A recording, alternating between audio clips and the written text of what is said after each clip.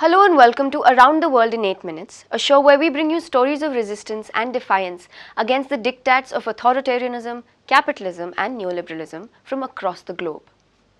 In today's episode, we report on protests in Rodrigues Island. We also talk about the crimes against humanity committed by Israel when it demolished a Palestinian village. And finally, we go to Peru, where a struggle against a mining project is being waged.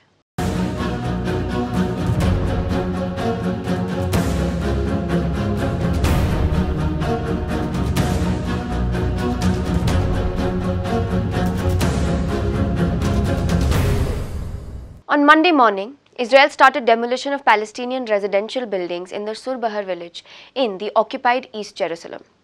According to Palestinians residing in the Wadi al-Hummus neighborhood of the village, hundreds of Israeli soldiers accompanied with bulldozers arrived in the village at dawn. The residents said that Israel was targeting 16 residential buildings comprising of approximately 100 apartments for demolition. According to the United Nations, the demolitions would see 17 people displaced and another 350 affected. The State of Israel considers these Palestinian homes as a security risk due to their close proximity to the illegal apartheid wall, which Israel calls separation barrier. We talked to Diana Buttu, Palestinian lawyer and activist, and former legal advisor to the Palestinian Liberation Organization on these demolitions. One thing that is alarming about these demolitions is the fact that they're being done with complete impunity.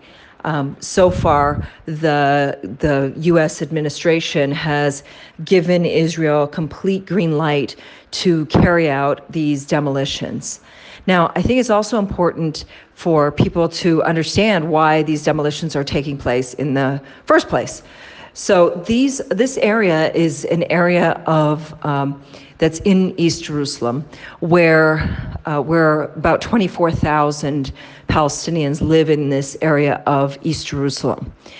This particular area where the home demolitions are taking place, Israel built its wall in around a little bit after 2003. And in building the wall, separated Palestinian families from one another.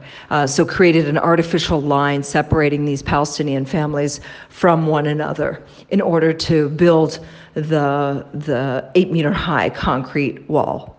Now the pretext for these demolitions is that Israel wants to have a buffer zone in order to protect the wall, effectively, in order to protect the wall.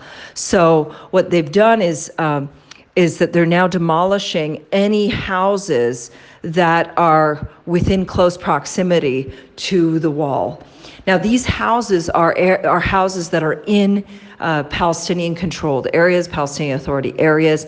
They have building permits that were issued by the Palestinian Authority, but in Israel's mind, of course, that is all irrelevant, and so they're proceeding with the demolitions as well.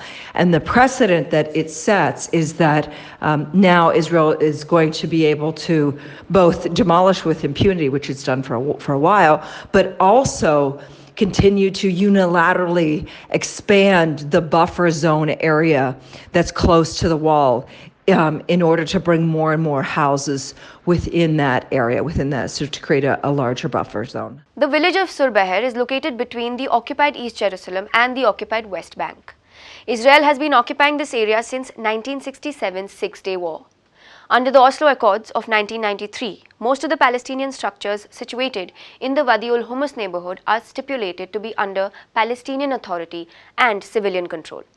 Last month, the Israeli Supreme Court ruled in favor of the military. This ruling came after a 7-year-long battle was waged against an order issued by the Israeli Defense Ministry to evacuate apartments deemed close to the apartheid wall in the occupied West Bank.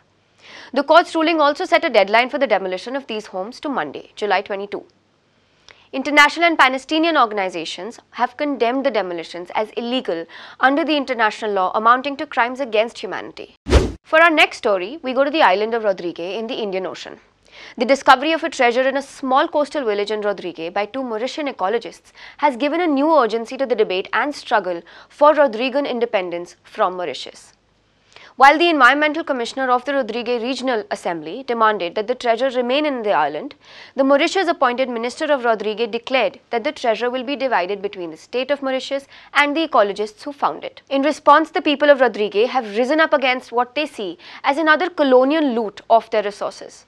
The Rodrigues independent movement has been spearheading the resistance to the minister's declaration. On July 13, they began a sit-in with tents 400 meters away from the site of the treasure, where Mauritian officers, who are members of the Special Mobile Force, are stationed. In a press conference on July 13, members of the independence movement denounced the looting and demanded that the Rodrigues people have control over the resources of the island, calling for an end to the Mauritian occupation. They highlighted how the Mauritian government's actions with regard to the treasure are emblematic of how the government has exploited the resources of Rodrigues while deliberately underdeveloping the island. On July 18, the movement reported that about 50 police officers from the Anti-Drug Smuggling Unit, the Special Mobile Force and the Central Investigation Bureau arrived at the site where the movement had erected their tents and forcefully pulled down the tents. A woman and a 7-year-old child were also present at the sit-in and were forcefully pulled out. The police at the scene claimed that the orders came directly from Mauritius and that it was because the people had erected tents in a public place.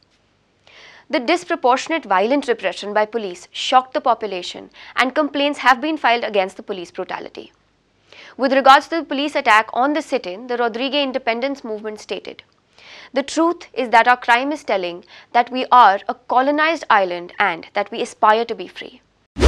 Since 15 July, thousands of farmers and inhabitants of the Tambo Valley in the Arequipa region of Peru have been mobilizing in rejection of the right-wing government of President Martin Vizcarra's decision to authorize the Mexican mining company, Southern Copper Corporation, to begin the construction of the long-resisted Tia Maria mining project. On July 8, the Ministry of Energy and Mines granted construction license to the SCC despite strong resistance by environmentalists and inhabitants. The protesters are demanding that the government revoke the granted license, considering the negative consequences that mining activities will have on the environment and agriculture. Tia Maria is a large open-pit copper mine located in the Isla province of Peru. SEC claims that it will produce 120,000 tons of high-grade copper per year for 18 years. The mine project involves an investment of $1.4 billion. The mine is located 2 kilometers away from the Tambo Valley, which is home to over 24,000 people who are primarily dependent on agriculture. Due to its proximity, at least 1,300 hectares of agricultural land is threatened by the project. The strike is growing.